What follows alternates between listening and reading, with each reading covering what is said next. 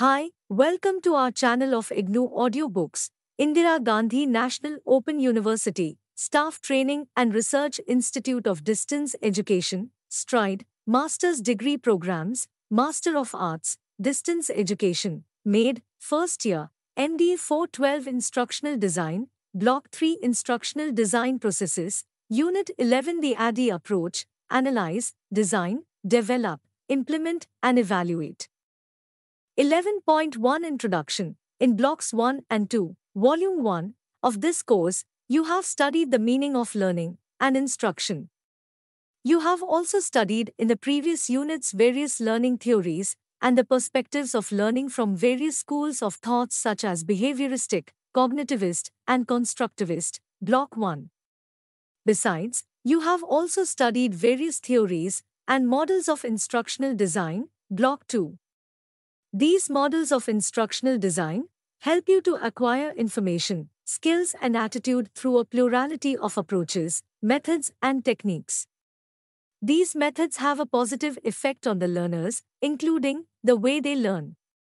Therefore, no single model, method, approach and technique best suits all situations. Hence, there is a need to explore and use a variety of models to facilitate students' learning. Even these may differ from unit to unit, subject to subject, while addressing a heterogeneous group of learners. This demands the need for selection of approaches of instructional design. In this unit, we have discussed the ADDIE approach of instructional design. They are Analyze, Design, Develop, Implement and Evaluate, ADDIE. You will also learn about Adaptation to ADDIE approach, Rapid Prototyping, 11.2 Learning Outcomes. After going through this unit, you should be able to times define instructional design, times identify different phases in ADDIE approach, times describe the analysis phase, times explain the design phase, times describe the development phase, developing materials and writing a storyboard, times explain the implementation and evaluation phases, and times differentiate between classic design approach and rapid prototyping approach. 11.3 Instructional Design, IDE, Approach, ADDIE. Instructional design is a process for the design of learning situations, and there are common tasks involved in most of the models available or on practice. The instructional designers and trainers use instructional design for different purposes. Whether it is designing a face-to-face or distance education or online course, a lesson plan for students of a particular class, writing a media script for the production of a program, audio, video or film, and designing multimedia script or storyboard for multimedia packages and learning objects, instructional design is commonly used. Certainly, the effectiveness of a program or a course, a unit, a lesson plan, script and storyboard depends on the type of instructional design selected and developed for the purpose. A good instructional design certainly influences the learning environment and helps to enhance the quality of education in general. Instructional design is a systematic process for facilitating human learning. The process of instructional designing includes steps such as analyzing the learner's profiles, listing the instructional objectives and goals, development of materials, planning of intervention, to facilitate transfer of learning. Therefore, instructional design is the process of maximizing the effectiveness, efficiency of instruction and other learning experiences. This process consists broadly of determining the current state and needs of the learner, defining the end goal of instruction, and creating some intervention to assist in the transaction of learning. There are many instructional design models, Ref. Block 2, Unit 5, which are used for the preparation of the print, video, audio or multimedia programs and learning objects. Most of the current instructional design models are spin-offs or are some variations of this approach. According to Brown and Green, 2016, instructional design is the systematic development of instructional specifications using learning and instructional theory to ensure the quality of instruction. It is the entire process of analysis of learning needs and goals and the development of a delivery system to meet those needs. It includes development of instructional materials and activities, and tryout and evaluation of all instruction and learner activities. One of the most commonly used descriptions of instructional design development is ADDIE, which is an acronym for Analyze, Design, Develop, Implement, and Evaluate. See Figure 11.1. Although many IDE practitioners use ADDIE as a prescriptive model for developing instruction, it is actually a means of describing the essential components of any instructional design model. Molinda, 2003. Scholars generally agree that ADDIE is an illustration of the essential steps of the instructional design development process. Molinda, 2003. Racer Dempsey, 2002. According to Brown and Green, 2016, ADDIE is particularly useful as a framework for comparing and contrasting more formally and completely developed instructional design development models. According to Morrison, Ross, Kuhlman, and Kemp, 2011, ADDIE is an acronym referring to the major stages in the generic instructional systems design, ISD, process, analysis, design, development, implementation, and evaluation. The ADDIE approach is a framework that lists a generic process that instructional designers and training developers use as an effective training and performance support tool. It has 5 phases, i.e., analysis, design, development, implementation, and evaluation. Instructional theories and models also play an important role in the design of instructional materials. Learning theories such as behaviorism, constructivism, social learning, and cognitivism help to shape and define the outcomes of the instructional materials. The ADDIE approach, which has evolved from many models, is a very popular approach used by the instructional designers across the world. The ADDIE approach provides a framework for instructional designers and training developers. The 5 phases, analyze, design, develop, implement, and evaluate, ADDIE, represent a dynamic, flexible guideline for building effective training and performance support tools. 1. Commonly accepted improvement to this approach is the use of rapid prototyping. This method is followed mainly for receiving continual or formative feedback while instructional materials are being created. You will read about this method in section 11.9 of this unit.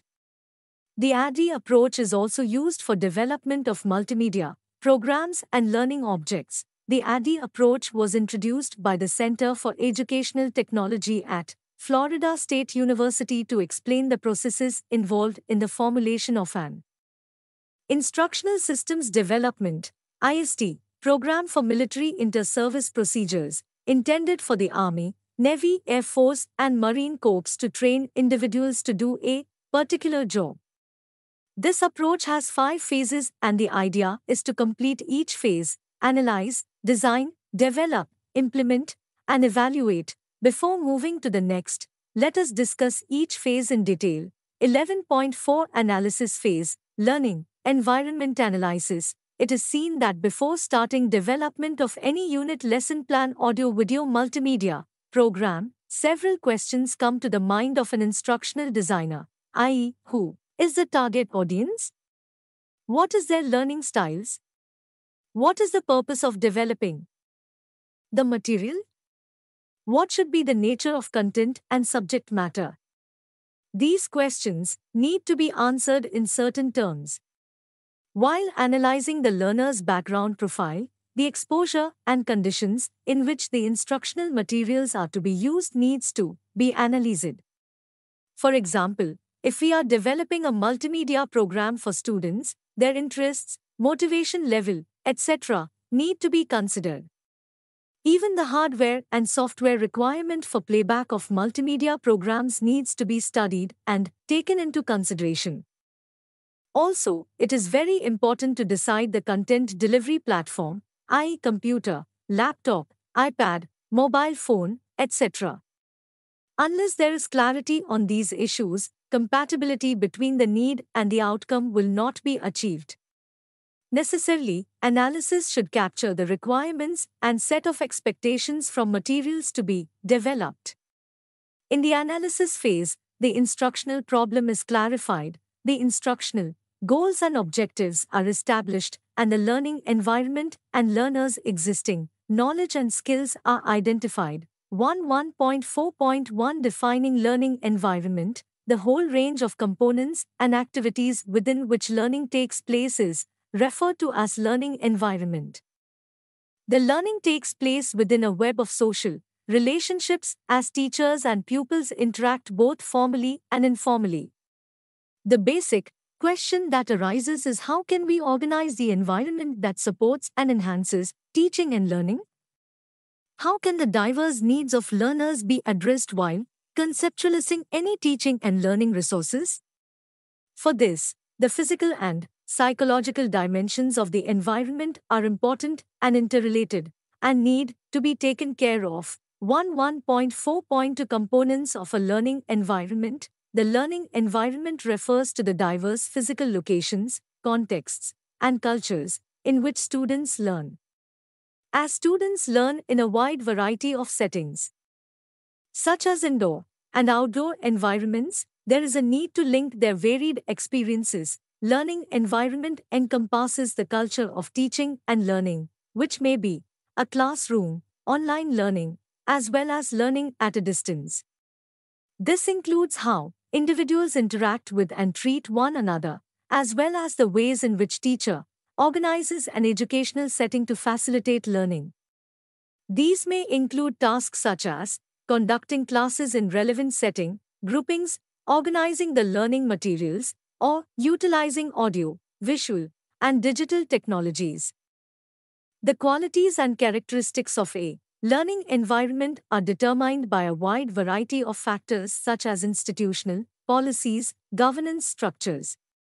Learning environments have both a direct and indirect influence on student learning, including their engagement in learning, their motivation to learn, and their sense of well-being, belonging, and personal safety. How learners interact with the other learners and with their peers may also be considered as key aspects of a learning environment. So, while designing any instruction for a target audience, the collection of data pertaining to learning environment should include the following components in the analysis phase. Who are the beneficiaries? Individual group, whether they are in formal, non-formal, informal system, whether supported with a facilitator or a peer learner. What kind of technical facilities are available with the learners, whether having access to infrastructural facilities including internet and required softwares, hardwares? If yes, what specifications and other socio-cultural aspects will help the instructional designer in finalization of the design? In other words, learning environment facilitates student-centered learning, collaborative work, discovery and innovation, information exchange, active and inquiry-based learning, critical thinking and performance assessed by teachers, members, peers and self. The learning environment needs to be decided keeping in mind the characteristics of learners. Hence, information related to the learners, academic levels, and other attributes like skills, motivation, language competency, learning styles, and special needs should be gathered and accommodated in the material design. The needs of differently abled learners as well as learners from different backgrounds also should be considered while designing any instructional materials. 11.5 Design phase, designing of learning. After the analysis phase, let us now come to the design phase. The design phase deals with learning objectives, assessment instruments, exercises, content, subject matter analysis, and lesson planning and media selection.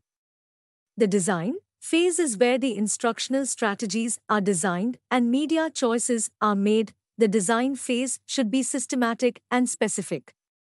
Systematic means a logical, orderly method of identifying, developing, and evaluating a set of planned strategies targeted for attaining the project's goals. Specific means each element of the instructional design plan needs execution with attention to details. In this phase, the activities are formulating learning objectives, identifying appropriate content, selecting suitable methods of delivery, and evaluating learning outcomes. In the case of a multimedia program, the interactivity aspect is also decided in advance. Some important considerations for the various sub-processes in the design phase also are content and strategies need to be contextually relevant, gender and racially sensitive, and should promote concerns related to environmental awareness, peace-oriented values, inclusion, recognize constitutional values, national integration, and develop scientific temper. In the design phase, the prototype testing of the material is also included so that necessary changes can be made before development. Now let us look at the various activities involved in the design phase. 1.5.1 Formulating learning objectives.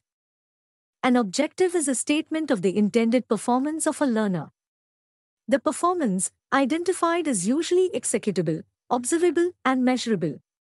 Since the terminal performance refers to modified behavior of the learner, an objective is also termed as behavioral objective.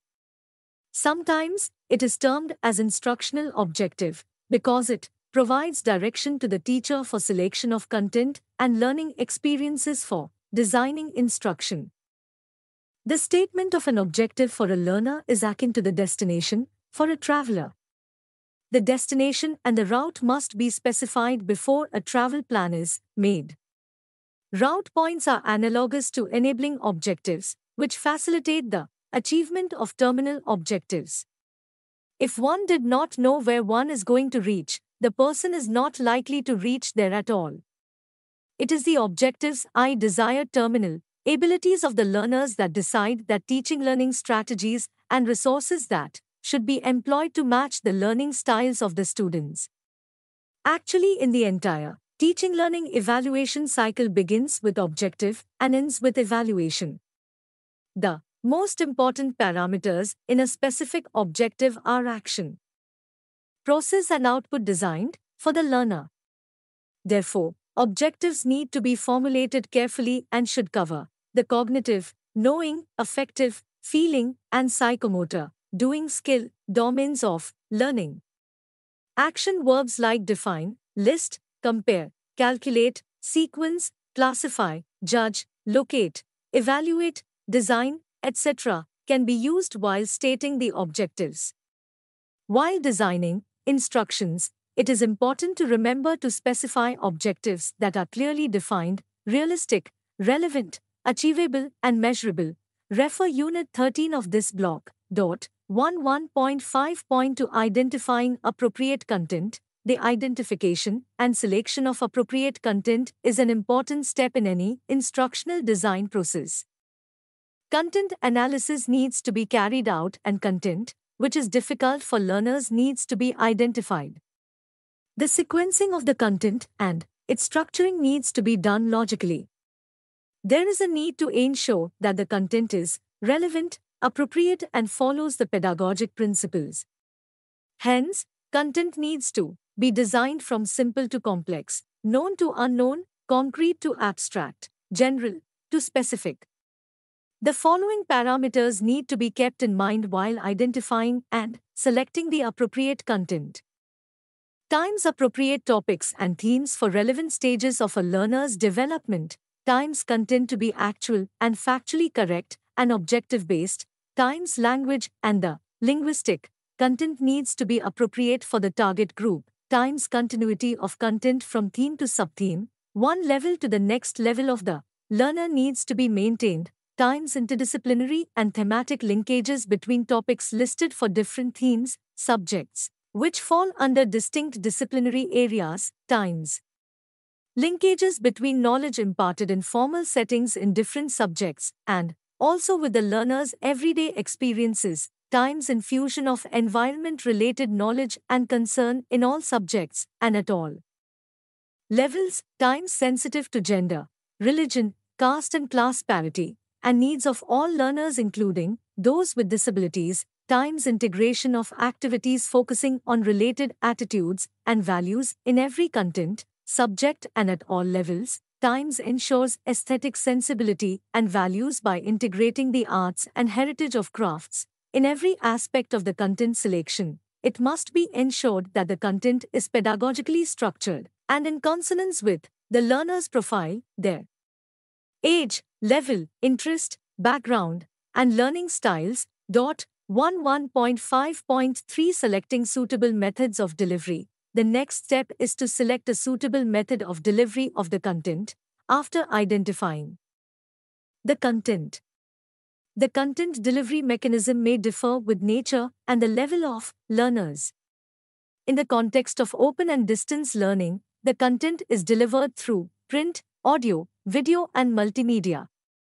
For example, an audio program developed for learners of music course will be more appropriate, whereas in the case of social science course, the delivery can be through a lecture or panel discussion or through printed materials.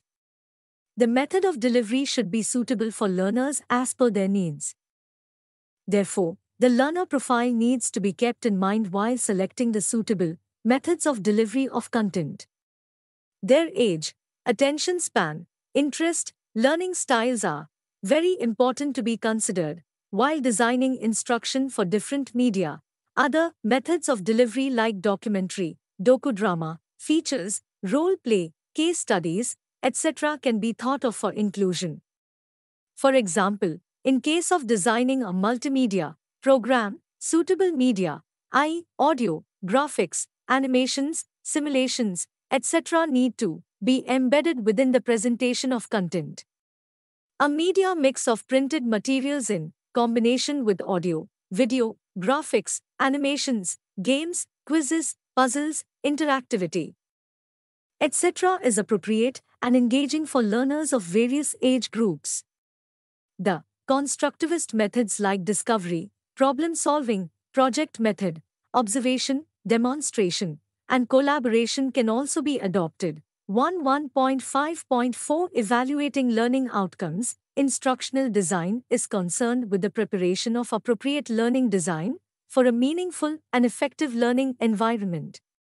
Evaluation should be a way of assessing whether the intended learning objective has been achieved at the end of learning process.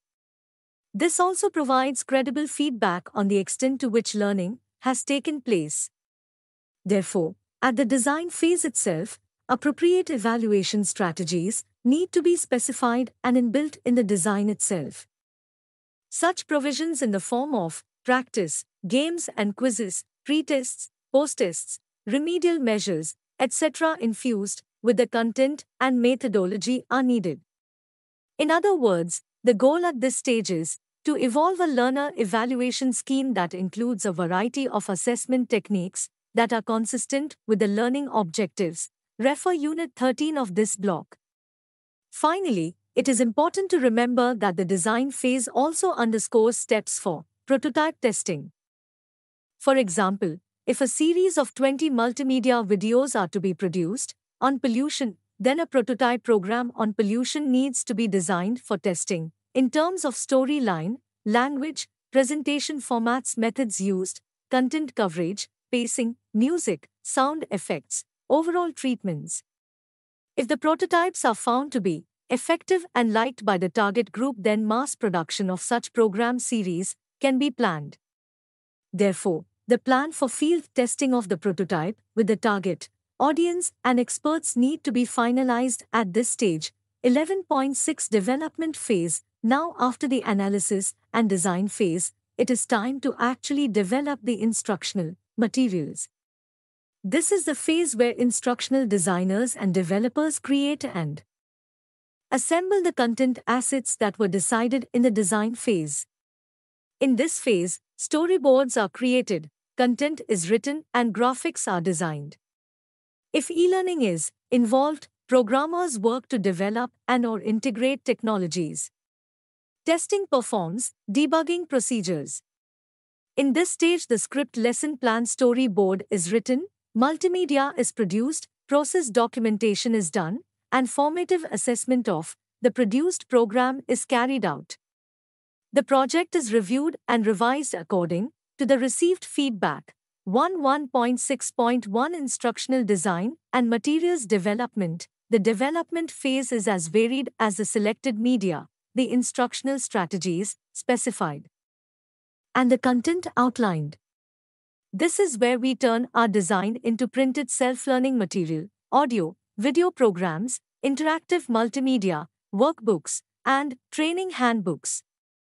The content is carved out based on the instructional strategies and actually produced for the selected media. There are three broad types of development processes based on the type of delivery method that is selected: print, electronic, or face-to-face training. As an instructional designer, you may be involved in the development of materials of a course or a program. Developing print media such as self-learning material and workbooks usually involves a team which includes instructional designers, course writers, language editor, format editor, copy editors, graphic artists, photographers, page layout artists, and proofreaders. Depending on the size of the organization and the nature of the course, there may be additional specialists, or some of these roles may be combined in a single individual. Electronic delivery systems, such as video and multimedia, require a different development process to a certain extent, though the system as a whole is analogous to the development of print media.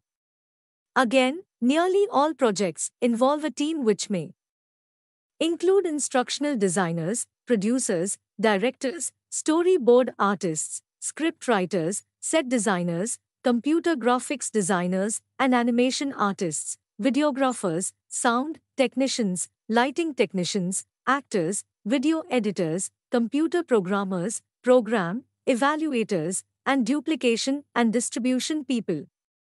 Similarly, many of these roles may be combined and can be administrated by an individual for a small project, and many additional people may be involved in a large project.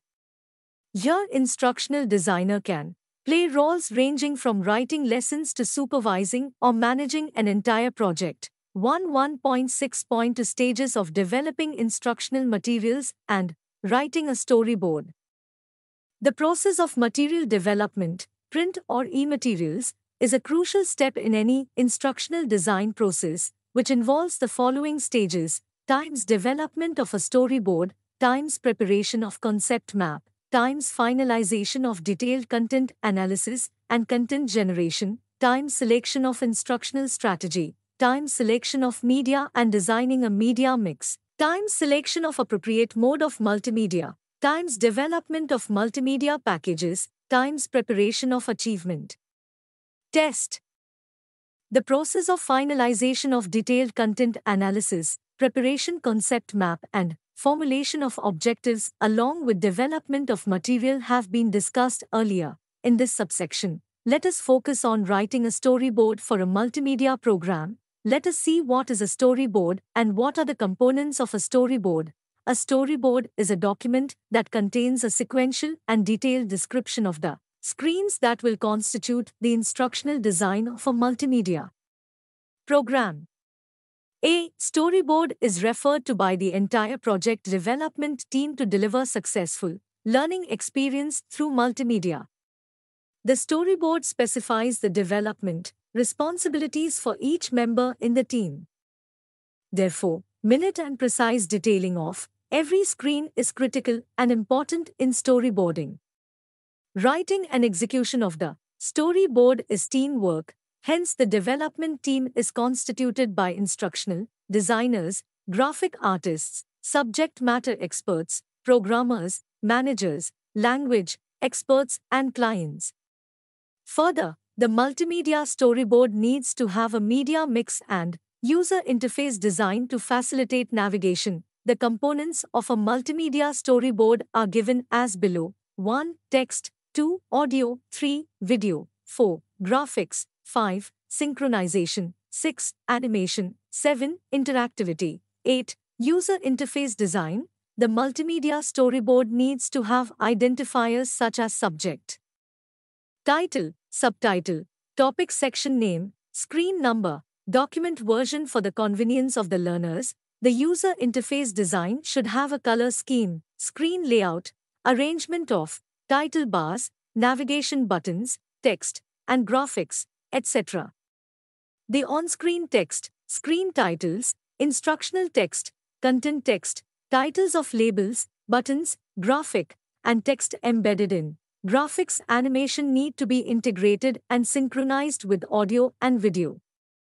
Precautions may be taken to follow precise and crisp writing, consistency in terms of font type, size, alignment, and having clear visibilities and readabilities.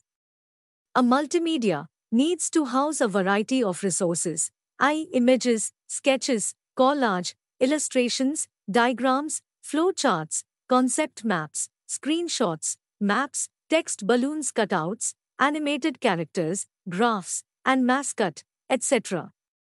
However, verification of alignment, size, color combination, placement, and overall impact needs to be monitored. Interactivity is a key to the success of any multimedia, therefore, it needs to be planned specifying the user actions and the relevant responses because it arouses interest among learners and provides scope for feedback. The storyboard is prepared based on the set, objectives, and defined instructional strategies. 11.7 Implementation phase. There are a number of issues involved in implementation phase. In case of print-based instruction, these issues are duplication and distribution, the receiving audience, the reusability, the workability, the updating of the document, and making sure that all revisions are made in the final copy, and information used from various sources, each copyright-free and ready for reuse, and acknowledgement of sources is properly done. In case of electronic instruction, most of the things are similar to that of print-based instruction. A few issues are additionally taken care of, like the workability compatibility of the software on various platforms within the organizational framework. In case of incompatibility, the access of required hardware and software for the learners must be provided so that they can use the available resources, audio-video, without any trouble, and in case of any difficulty, proper assistance should be available. While print-based and electronic instructions are designed as standalone materials, training of the implementers perhaps poses the greatest challenge in the implementation phase. Who will coordinate scheduling of facilities, trainers, and participants? Will training take place in a central facility or out in the field? How will the trainees and/or participants commute from the venue to residence and back? How will the workshop materials reach to the site? Will the trainers need any specific equipment? Will they need technical support on site? Will they need logistics? The implementation phase is necessarily interwoven with evaluation. As learners receive the instruction, we need to know whether they like it, whether they are learning from it, whether they are using it, and whether the materials are making any difference in their levels of learning.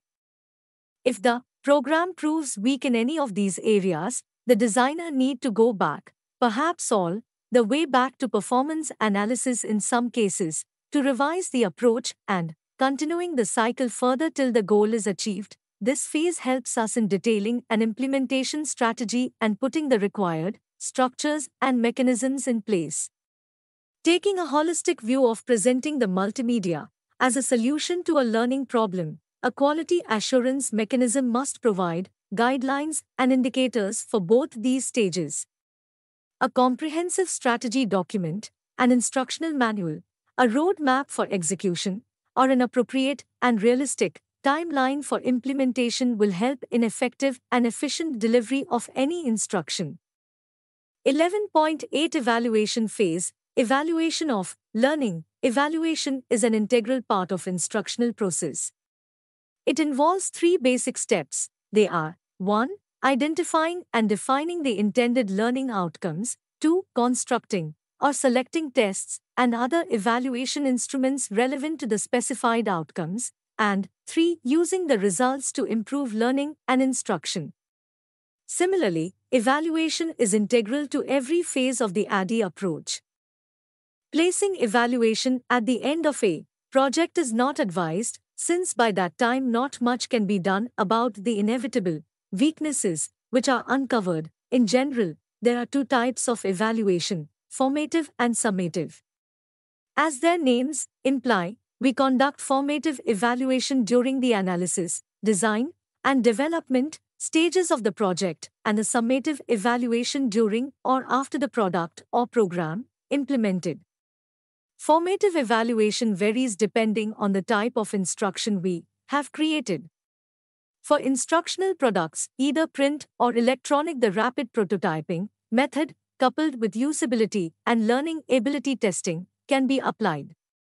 Prototypes are partial realizations of end products. They can take the form of outlines, storyboards, mock-ups, simulations, or simply preliminary versions of the product with partial implementation of either features, content, or both. Software developers often have quality control departments that specialize in usability testing, as well as software bug testing. Refer Unit 15 of this block. Formative evaluation for instructional program development is usually a little different. In the case of school classrooms and other ongoing training programs, new lessons or units can be piloted as parts of a larger programs. Plugging a new module into an existing curriculum for a while can give some idea of how well the new instruction will work. Entirely new workshops or courses may need to be piloted with small groups, with intensive evaluation and revision before their wide distribution. Summative evaluation is aimed more at demonstrating to sponsors how effective a finished instructional product or program is. The tools of summative evaluation include both quantitative and qualitative methods. Quantitative methods include standardized and custom-made achievement tests, attitudinal surveys, and questionnaires, etc. Qualitative methods include case studies, peer or supervisory reviews, and many more. If formative evaluation is well planned and executed, and the results are used to adjust the design and development of the product or program, the results of the summative evaluation should be a foregone conclusion. Emphasis on formative evaluation at every stage of the ADDIE approach is a key to success. Evaluation phase covers various aspects related to the instructional, visual, technical, design, pedagogy, and costs, etc.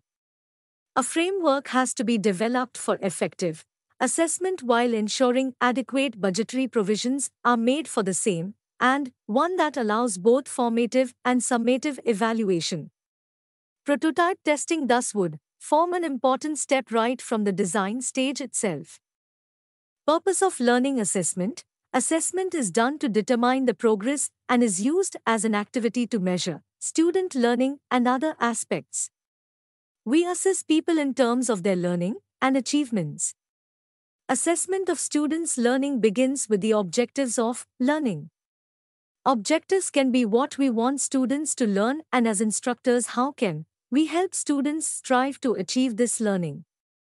Assessment is most effective when it reflects an understanding of learning as integrated and revealed in the performance of the learners over time. Through assessment, educators meet responsibilities to students and to the public. However, assessment should not be done just for the sake of justification of program, but more importantly to make certain that they are giving the best opportunities to students. See Block 3, Unit 15, Section 15.3, 11.9 Adaptation to the ADDIE approach. Rapid prototyping. Prototyping is a method of production usually applied for automobiles, architecture, animation, and software development.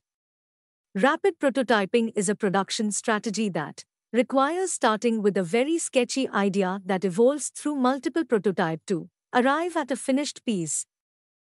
Rapid prototyping is a different approach to the design and development of instruction. For example, a typical set of prototypes developed in the process of creating a working piece of instructional software can include rough pencil sketches, refined pencil sketches, computer general printouts, a paper mock-up, a computer-based prototype with little or no interactive programming, a computer-based prototype programmed with appropriate interactions and navigation, the final product. Brown-Green, 2016. The idea of rapid prototyping as it applies to instructional design is to Develop learning experiences in a cycle that is continuous throughout the life of a course program. This cycle, known as the spiral cycle or layered approach, is considered to be iterative, meaning that courses or programs are continually improved as the cycle continues. This can be seen more clearly by comparing rapid prototyping with the classic design approach as shown below in Table 11.1. Table 11.1 Comparison of classic design approach with rapid prototyping approach. Classic design approach, rapid prototyping approach. 1. Concept definition 1. Concept definition 2. Requirements definition 2. Implementation of a skeletal system 3. Preliminary design 3. User evaluation and concept refinement 4. Detailed design 4. Implementation of refined requirements 5.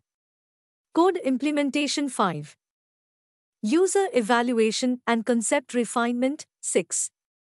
Test and acceptance 6. Implementation of refined requirements in a continuous cycle. 11.10 Summary. Instructional design is the systematic development of instructional specifications using learning and instructional theories to ensure the quality of instruction. This process leads to analysis of learning needs and goals in order to develop a system for accomplishing these needs. It includes development of instructional materials and activities, tryout and evaluation of all instructions and learner activities. There are a number of models and theories which are followed for the development of instructional materials using ADDIE approach. However, ADDIE is the most popular and generic strategy among all and is most commonly used by instructional designers. The 5 phases: analyze, design, develop, implement, and evaluate ADDIE represent a dynamic, flexible guideline for designing effective instructional materials. To sum up, it may be stated that the ADDIE approach is a systematic way that leads to the instructional design process. It provides instructional designers with a framework in order to make sure that their instructional products are effective and that their creative processes are as efficient as they can possibly be. ADDIE stands for the steps of the instructional design model. Each step has an outcome that leads to the subsequent step. Evaluation is essential after each step. Times analyze, define the needs and constraints. Times design, specify learning activities, assessment and choose methods and media. Times develop, begin production, formative evaluation, and revise. Times implement, put the plan into action. Times evaluate, evaluate the plan from all levels for next implementation. Thank you. Subscribe to our channel for more updates, and we will see you with the next chapter.